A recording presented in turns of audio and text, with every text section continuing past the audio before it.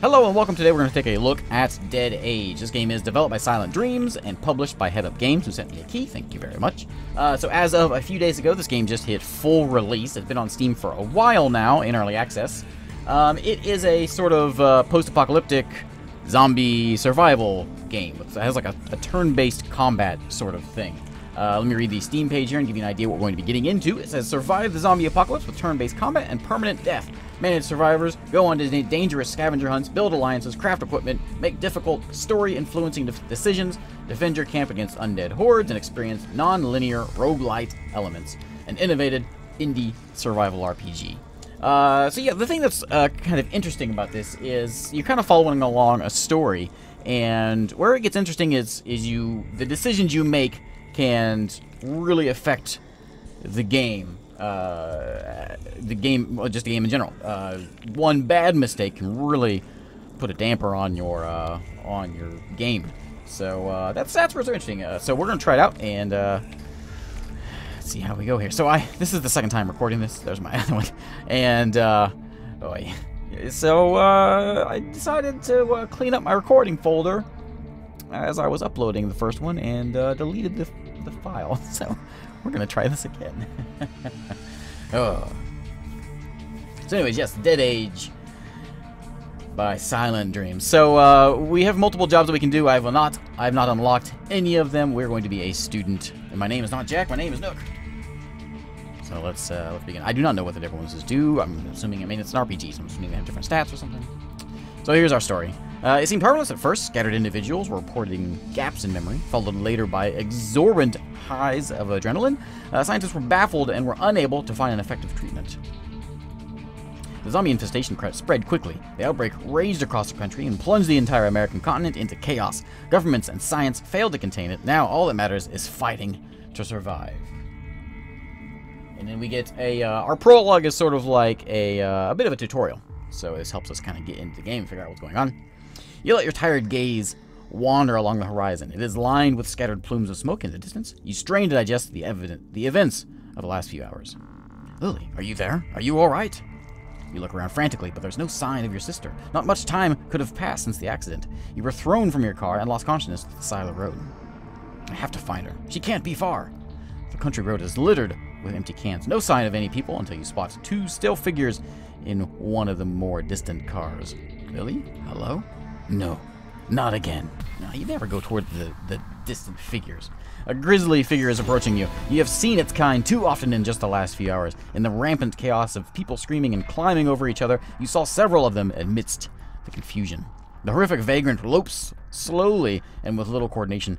Your adrenaline and thoughts race. Feeling the onset of panic, you tear at your backpack to open it. So we're going to do basically what this thing tells us to do at the moment. This is the tutorial thing. So we're going to go to our inventory. It's going to tell us we're preparing for combat. This is our character screen, essentially.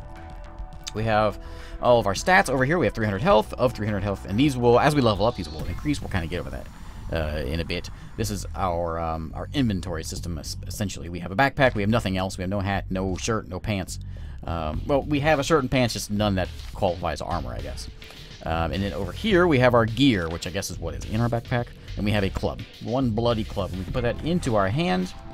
And the undead figure is approaching slowly. You hear a deep gurgle. Just a few hours ago, you watched one of these creatures tear your brother apart. Not even a minute later, your brother opened his eyes. He had changed into one of those things. So now we're going to fight. And this is where the turn-based combat comes in. There we go. Us versus Unsteady Vagrant, level 3. It was this very same club you used to ward off what your brother had become. Remnants of fresh flesh and blood still mark the spot where you caved his head. You didn't carve it, you caved it. So yeah, this is, you know what this reminds me of? It reminds me of almost like an RPG Maker kind of combat system where you've got the sides and you just sort of pick your attacks and you pick who you're going to attack, and it does that.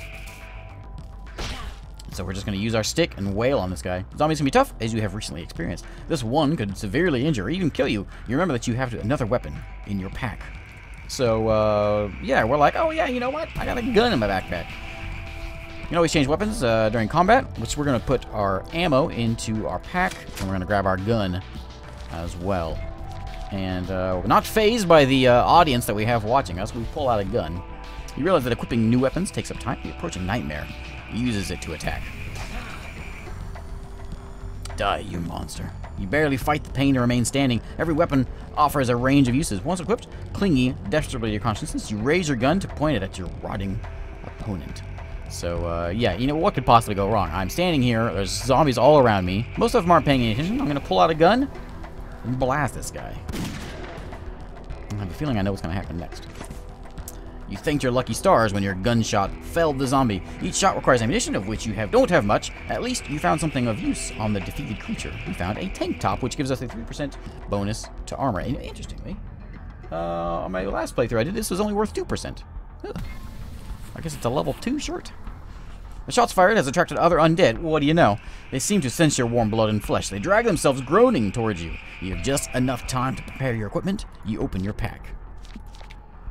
The bloodstained undershirt offers minimal protection from damage your attackers may cause. So we can take our undershirt and wink, put it on.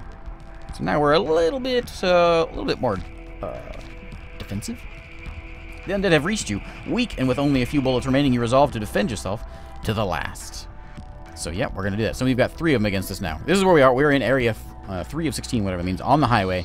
I guess this is what frequently finds. I'm not sure what this quite means, but we have enemies standing near us. Our goal is to find our lost sister, Lily. We are going to attack these things that are on top of us right now. And we've got 2 bitten pedestrians and 1 unsteady vagrant. The bitten pedestrians gives a strength attribute bonus of 25% to every present ally, which is not really helpful for us. They can also see their hit points. So we're going to whip out our gun, and we're going to blast. Let's go down the list. Take that guy out. And we're going to get chowed on. Go to hell, says the sheriff, who shows up just in time and, like, blows them away. Thanks, sheriff. Alright, we got a new shirt. The armed stranger radiates an inner calm. The sheriff's uniform gives you the hope of having found an ally in this apocalypse. You should come with me. I could use another good man. I'm sure that's how the guy talks. Thank you, but I'm looking for my sister. She disappeared. Are you sure she's alive? The last few hours have seen more death than any other event in history. She has to be. She's tough. I lost consciousness and just woke up. No sign of her. Well, there's no driving on this road with all the abandoned cars blocking it. I'll walk along the road with you and help you look. Alright, thanks, Sheriff. Take some ammo and a med kit. By the way, what's your name, boy? See, he says boy. Clearly, that's how he talks. The boy isn't far off. You think to yourself as you open your pack, being a student hasn't really provided you with the experience to help you navigate this mess. You're aware that you are neither properly equipped nor ready to face the apocalypse. My name's Nook. Where are we going anyway? We got a camp not far from here. You can rest up and get your bearings, Nook. You decide to get your new medkit. Your medical inventory is limited, meaning you can only carry a finite number of medical things and syringes. Okay, so we have a medkit tab here. We can use this, and it wants us to use it. So you can see we are down to 235 hit points of 300, so we're going to use it. And now we're all better. You should also reload your weapon. You can combine partially filled clips to do so with your pistol. So yeah, we're going to do that. Combine those. Also found a better shirt. Yep, this one is, it gives us like a strength bonus as well. See the, yeah, this is actually less dodge, more strength bonus. Interesting. I think I have to, how do I do this? It was like we have to, yeah, it wants me to just click specific ways. Alright, we got more zombies here. We have, bringing out a shotgun. Your opponent is an undead nurse. You must know your foe before you can be killed efficiently. You can find out more about an enemy by selecting its name. Oh, we can. I noticed that before. And then there still follows some muscle memory and instincts. Can heal other undead. Additionally, deal poison damage. Oh, okay. I didn't notice that before. So yeah, we'll take down the nurse. Sounds good to me. Ow, ow. Oh, man. No, shoot the nurse. Alright, yeah, I'm taking out the nurse. There we go, 38. Now, we still have our club also available. We probably should use it. We go squandering bullets. But we're gonna, yeah, we'll do one more. 19, well, you know what? 19 damage. We can take her. There we go. Oh. Beat down. Sheriff, can you hit him like you did that first time? I would really appreciate it. And we're going to melee this guy as well because we're saving every bullet we got. Right. Level up. You feel you've grown stronger. This would be a good time to assess your skills. Such a skill menu. So, our skills. We have combat skills and we have job skills. As you put points into the skills, you hit these kind of these darker green things, and they give you more skills. Like this is a breakthrough. Solid hit, dealing 80% physical damage. Reduce the defense attribute of the target by 75% for 2 rounds. Which, you know what? So I have a handgun. The first time I played this, I went through just basically focusing on the handgun. But then I ran out of ammo, and it wasn't pleasant. So I'm thinking I'm going to put some skills into melee. I have, as you can see, I had, I think, 7 points to begin with. I'm going to put one into medic as well. And we'll accept those. And then we can go over to job skills. We still have skills. Oh, you're not going to let me do it? Alright, fine. I'll go to the other skills in just a second. So when we get a new hat, we'll take the hat. We found a crate. The lid seems to be connected to something inside. Something inside by a wire of some sort. We're going to try to open it, of course. And we're going to let the sheriff do it. We're going to point and say, hey, sheriff, open that box. Sheriff approach is great for closer inspection. Phew, it wasn't easy, but I did it. And we got some cinder blocks and some wood. Excellent. Look, keep an eye on that. Money is worth nothing anymore. Materials are the new currency. Use them to trade when dealing with a merchant. Leave the highway and start trekking through the woods. Luckily, the undead are few and far apart. When one appears, the sheriff makes quick work with a well-placed shotgun blast. You hanging in there? We'll be there soon. So no sign of my sister. Where could she be? With luck, she's with the survivors that you set up nearby. She might have also found our camp. You can rest up there. So I got 3 more skills. We're going to put it into... These are the other skills. Survival, crafts, medical, and cunning. Survival, increased crit hits by 2, unlocks the hunter and the blacksmith jobs, which we will see shortly. For instance, blacksmith can craft ammo. Hunter can produce 5 to 7 food rations per hunt. Food, I believe, it just gives you hit points. Crafts, we have the outfitter and the gunsmith, which... basically, they're all just crafting jobs. We want medical because we can get med kits. We're going to get actually one of all of these. Survival and crafts. We'll get cunning later. Yeah, we don't get that just yet. So we'll put some skills into there. We're here. Look out. The gunfire on the way here must have drawn a horde. Alright, so we have a horde coming at us. So we're going to face a couple waves of horde. This is all the same. This is like the tutorial thing. So this part is all the same. Once we get to... I'll let you know whenever we get into the real game part. Protect the camp. Don't let them through the gate. How are we supposed to do that? There are so many. I'm concerned. You're lucky I spotted you and your undead friends here. How'd you like this play, gentlemen? Trish, good timing. Go ahead, Nook. Awaiting your instruction. Mine? Trish has a few advanced skills, but to use something as strong as her, burning volley, you need 2 action points. Okay. APs are to the upper left, which we will get. I don't know why we're still at this menu. Okay. Yes. Yes. Show me the fight. Alright, there's Trish, there's me, and there's the sheriff. So we have 1 action point. It wants me to do for combat readiness, which is going to... Show me here. It's going to award me an extra action point and also increase my defense. Yeah, we will do that. Because I have to. Alright, my turn. I am going to... you know, I'm just going to melee this guy, this bitten guy. We're gonna go melee. Hopefully, maybe I can find a good, like, axe or something. A machete. Trish has enough AP. She can use a skill Burning Volley now. It's a powerful range attack can hit multiple targets at once. Let's do it. All enemies. Oh, nice. Alright, he's only got 61 hit points. Yeah, we'll put a bullet in him. There we go. See, it doesn't do that much more than my bat. Alright, Trish. Just hit him. There you go. Right. What the? No, it can't be. So we got wave number 2 coming at us. With shock, you behold your enemy. Under the long and tangled hair lies the blood-soaked face of your sister. Her eyes blank and hungry. She didn't make it. That's her. What's wrong with him? He just found that he lost his sister. Lily. Alright, so Lily is right there. We're going to take her down, though. Trish is up, and Trish is going to do her amazing Burning Volley ability. There you go. Oh, I just got spit on. Don't lose focus. That isn't your sister anymore. You know that. You never get used to that. Everything goes dark. You lose consciousness. In this state, you are unable to react. Luckily, Trish can ease your pain with the skill First Aid. This skill can be only used if you have a medical syringe. You just hit me? Oh, why is everyone hitting me for? Alright, Trish, help me out here. So you just need me some first aid. Alright, all better. Man. Zombies are ruthless. There we go. Yeah, I hit them. Alright, Trish is going against. She's going to do a burning volley. Look, we can probably take 2 of them out. I really want me to take out my sister, though. No, you know what? I deserve the kill on my sister. So we're going to attack the bitten pedestrian. There we go.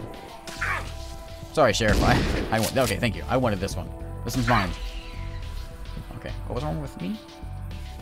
I have poison. Oh, did she poison me? You have it too? Yes. Okay, so we're gonna handgun attack in the head. There we go. I'm so sorry, Nook. Hang in there. Alright, so we found some tools on her. And now we begin the game. We are back at the camp, and this is where the game becomes, or we have to deal with crafting, and we can do some shopping and equipping our characters. So yeah, let's get into it. Dead Age automatically saves your game at the beginning of each day. Since this is a survival RPG, manually saving during the day is not possible. Choose your actions wisely. Aching, you wake up to see Trish sitting at the edge of their bed, watching you with sympathy. She leans down to hug you comfortably, but you don't want to talk about your loss. You just want to get back to helping the camp. Look, we need new weapons. Come find me in the cantina, we can talk about the details. Just as you're about to grab a seat at the bar, a stout man bursts in. Trish looks up with surprise. She must not have known about him earlier. Your sheriff just brought us in, Hank. Hank is hurt. We were looking for his wife, but we got surrounded. What do we do? What do we do? Need to get him a med kit fast. Nook, you should get some materials. Talk to me here in the cantina if you need more information. Nod and try to assess the new guy. He seems like someone you would have been friends with back in your normal life. Maybe you'll ask him out on patrol later. That's romantic. Okay, so we'll go to the cantina. We want to talk to Trish. So I need to craft a med kit. Oh, interesting. This is different than the other one. I guess this is where the game changes, because last time I had some other guy. Yeah, it was Hank, but I had to go find his wife. Maybe that's what we're going to be doing, but it is a little different.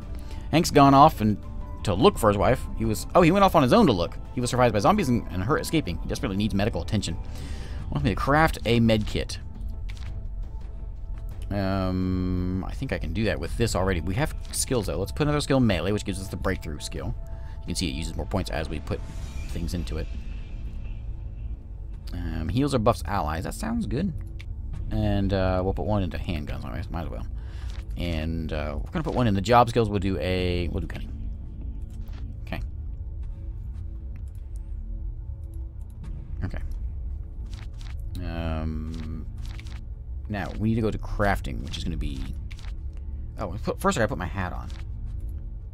So we're gonna wear this, and I'm gonna give this shirt to someone else. I can just give it to. I don't know who you are, Hank, but I can give it to Bill. Right? Is Bill the sheriff? Is that his name? I don't know who Bill is. Did I miss something? Okay. And we need to go back. Jobs. And here we can make a med kit. And we need to get, we need bandages. Not enough resources. Okay. So we gotta go get some. Let's go to the cantina.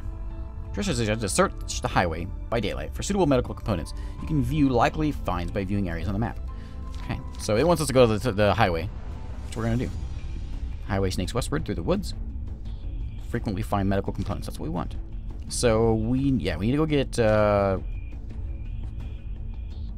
some bandages. So let's do it. We can go take care of Hank.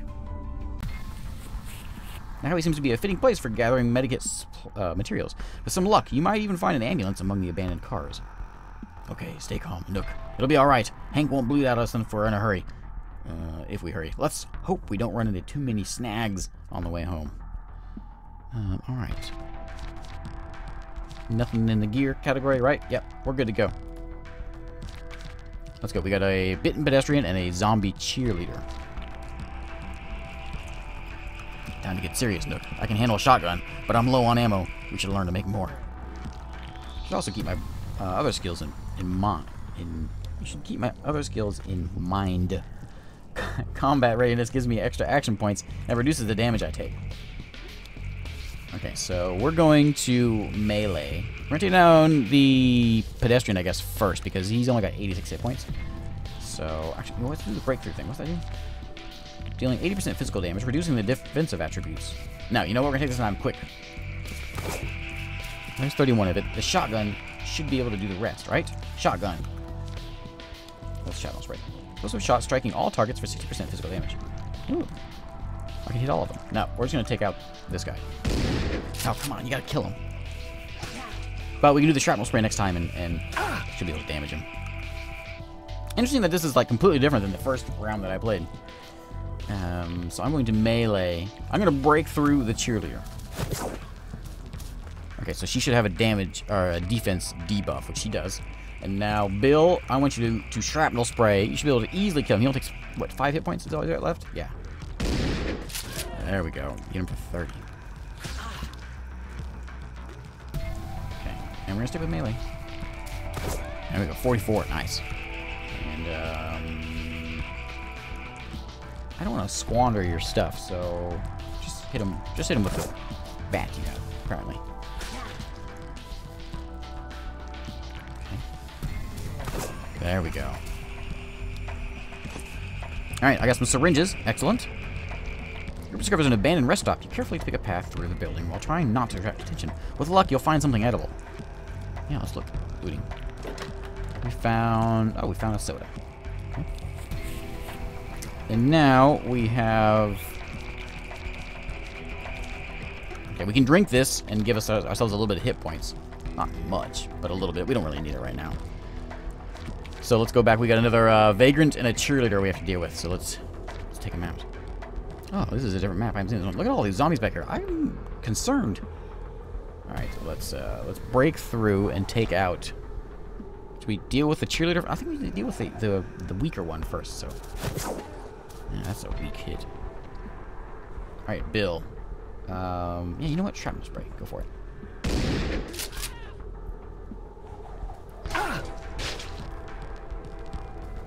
Team spirit. What does that do? Increased strength. All right. I'm going to melee. We're going to take out this vagrant. All right, Bill's got it. Bill, can you melee him? 31? No, we're going to have to shotgun him. There you go. 60. All right. Yeah, breakthrough on her. There we go. Now her defense is weakened. We got her. Nice. That's a good hit. Okay, yeah, melee. And only 20 hit points. We can just melee, save our bullets. Okay, more syringes. Abandoned police car. Perfect place to look for weapons and gear. It could also prove to be dangerous. Yeah, we're going to search it. Satisfaction, you pop the trunk and find a functional weapon. Oh, nice. Okay. Alright, let's continue on. We can't return yet because we need to find our bandages. We have plenty of materials, but we don't have enough of the bandages. Materials 12 of 2, bandages 0 of 2. Or heal Hank immediately. Which, I don't know if, like, giving him this, does that count as healing him? I don't think so. Okay, so we're just sort of on the look for bandages, I guess. So we're just going to melee this guy. This is just one guy. He should go down pretty quick. You know, I'm just going to melee. I'm going to do all melee. I'm going to save bullets. Does that Glock come with bullets? We'll look as soon as we take this one down, we'll go look.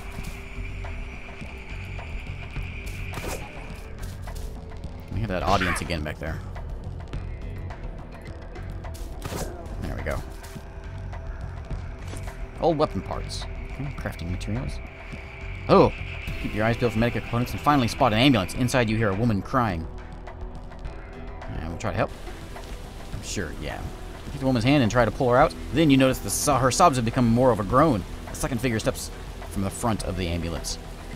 Oh, they're sneaky zombies. Okay, we're going to focus fire on the weaker one. I'm going to just melee. 31, and then your shotgun. Can you hit him for 44? I think you can do it. You can do it. Nice. Okay, we're gonna just melee this one. And it might get one more round out of it. Yeah. That's okay.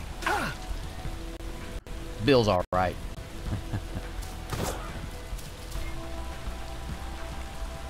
Alright, hey, we got bandages. After undead nurses, you find 2 bandages necessary for crafting a small medkit. You check the list to see if you're still missing something. And we are not. So we need to return, right? I think we're ready to return. Yeah, let's return. Will it? I don't want to flee. How do I... Maybe I can craft them now? Jobs. Doctor. Craft. Did I make one?